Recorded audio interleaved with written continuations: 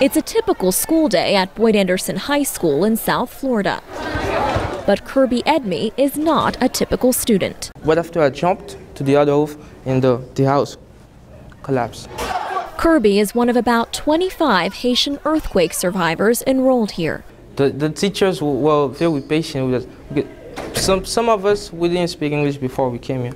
And Principal Angel Almanzar observed other challenges. Lack of knowledge about the American education system, feeling isolated. To combat that isolation, the school has joined with the New York-based French Heritage Language Program to expand classes in French, the main language in Haitian schools. Alors. Teacher Mathieu Dacan, Haitian himself, calls the classes therapeutic. It's like little Haiti within a school. This is where they feel at home. For Ndula St. John, that comfort is critical. And I was going to the United States. I was very, very, very angry, nervous because I can't speak English. All I can say was good morning and good afternoon. That's all. But even the most successful Haitian students still struggle.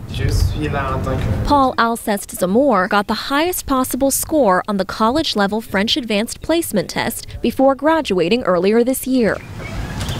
Now he is in limbo, awaiting temporary protected immigration status so he can go to college in the United States. I cry sometimes because I see all the things I did last time ago, when I came to the school. I studied very hard to be as a top 10% of my class, and then now I can go to school. For Zamor, going to college is not just for him, but for his country. I want to be a good surgeon and then go back to Haiti to help people there. Mademoiselle demande la parole, alors. It's a goal other students share. Every Haitian, even though they weren't there when the earthquake happened, I think they have in mind to go successful and then do something for the country, even though a little bit, because when it all comes together, it makes a big thing. Secrètement. Until then, they'll stay close to their homeland through learning and language. Alex Villarreal, VOA News.